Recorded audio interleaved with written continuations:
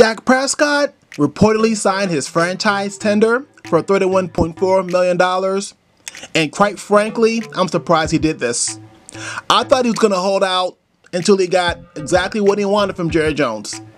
Reportedly, he wants like a 5-year deal. He wants like $140 million guaranteed. That's what I'm hearing. I don't know if it's true or not. But he did not get that. He got this franchise tag put on him, and he is going to earn $31.4 million. I'm just surprised that he signed it, because I thought he was going to hold out until he got exactly what he wanted. I did not see this coming at all. What I think happened was he was encouraged by Jerry Jones and the Cowboys to sign the franchise tender, and then eventually they would give him a contract that he wanted down the road. That's what I believe happened. So Dak probably believes that they're operating in good faith here, and he probably is expecting to get the money he wants in the end. This is my thing on franchise tags. Most players don't like it. I think the NFL should do away with the franchise tag. Either give a player the contract that he wants, or just let him sign with another team. Because if you put the franchise tag on a player and he doesn't like it, that could disrupt the team. And Dak Prescott plays quarterback. The quarterback position is the most important position on the field. Without a good quarterback, it's going to be hard for you to be competitive, period. You're not going to win many games without a quality quarterback.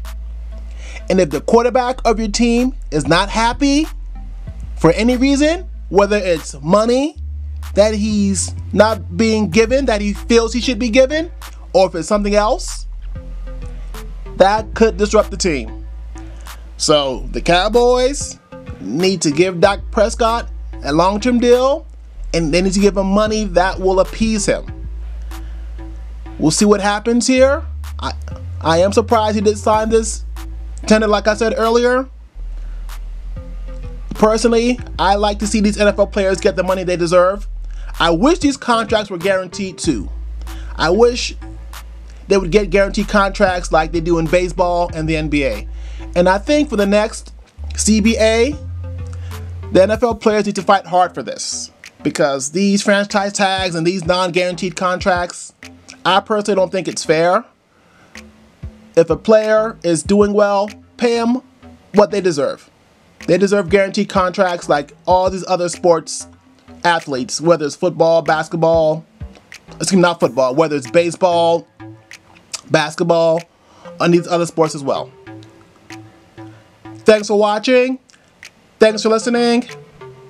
Don't forget to subscribe to my channel if you haven't done so already. Just press that subscribe button below this video. That way, when I put out content in the future, you won't miss out on any of it. So please remember to subscribe. Thanks again for watching. Thanks for listening. I hope that you have a blessed, wonderful day.